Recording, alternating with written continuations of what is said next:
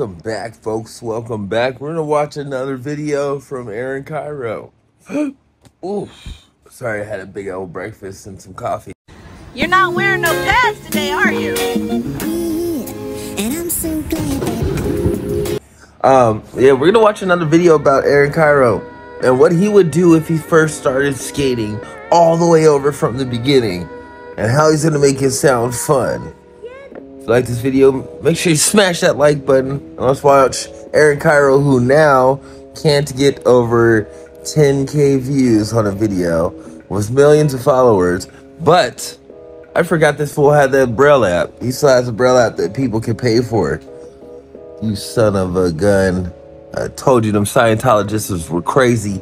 To start skateboarding completely from scratch, this is exactly what I would do. Okay, these are 5 steps that I'm gonna go through that's gonna help you progress in your skateboarding very, very fast. I'm personally not gonna go over the 5 steps to make you learn skateboarding really quick, because skateboarding is not about learning things hella quick. It's about actually learning them and taking your time to learn and feel how your body is in the movements, you know what I'm saying? Yeah, anybody can ollie in 5 seconds or 5 hours, but can you ollie the next day or the next day or the next day? Or remember that you have to ollie over that crack so your body doesn't wreck itself when you're trying to do something off that ramp. Like, learning things quickly is not the way. But yeah, I'm not watching all 5. He made this a 15-minute video and we're not doing that. Okay, so the very first thing that I would do is I would set a schedule.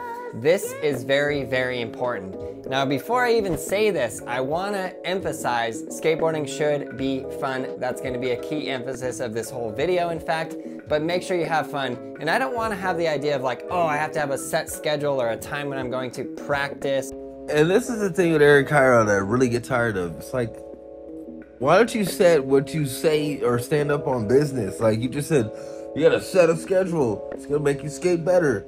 But don't think of a schedule as not having fun. But you really must set a schedule. But like, you can't even make your freaking mind up about how you want to freaking get the first step of being able to skate fast and be the fastest skater out here learning stuff. Not knowing it, but you so fast. You learn skateboard. Bam, 3 months, you're able to tray flip, hard flip, all this, thanks to, Scientology and skating fast. No, nigga, no. Or whatever you want to call it, take the fun out of it. So make sure that that doesn't happen. But it is very important that you set a schedule. I don't think that you have to skate for many hours every single day. 10 to 20 minutes a day would do it. But was literally treating us like we're dummies. Literally, like he's just going back to the way back before he had the whole team of Braille, or way before that whole warehouse thing was, and he's revamping it. So I'm feeling like he just excommunicated everybody. That's what the firing was for. That's what the warehouse was for. So yeah, nah, you guys can't come to the warehouse. I have no reason to hit me up. And then he just excommunicated everybody. I think that's what happened. It's all across the board. He ain't even tripping now. He's trying to stay in the skateboard lane, and he's probably on some other part of the freaking Los Angeles or San Francisco, because I ain't seen him out here. But he's probably on some whole other side of San Francisco that nobody goes to, still skateboarding. You got him a new Lance, get him in a whole new team started. Instead of calling him Brill, watch, he's gonna change the name off just a little bit. He's gonna quit saying first try, just a little bit. Watch. But I do think that it is very important for you to skate for a little bit amount of time every single day, and I'll tell you exactly why. So when you very first start skateboarding, you're building up muscle memory, and you're getting your legs used to the board, you're getting the board feel, you're learning how that board is gonna feel under your feet and act and operate in different situations, different positions, different body weights, moving different directions. And if you go every day, you're gonna really start to build up those muscle memory. It's gonna really start to go very, very fast. It's super key, super important. So unless I'm training for the Olympics or I'm in an organized sport where I know that I need to get better quicker, but know the basics and have the whole foundation thing down, yeah, this program probably would work great. But if you're just getting into skateboarding, No, don't set no freaking schedule. It's gonna be on the feel of your body after you get up from skating a couple hours and feeling that, oh, I've never worked these muscles before.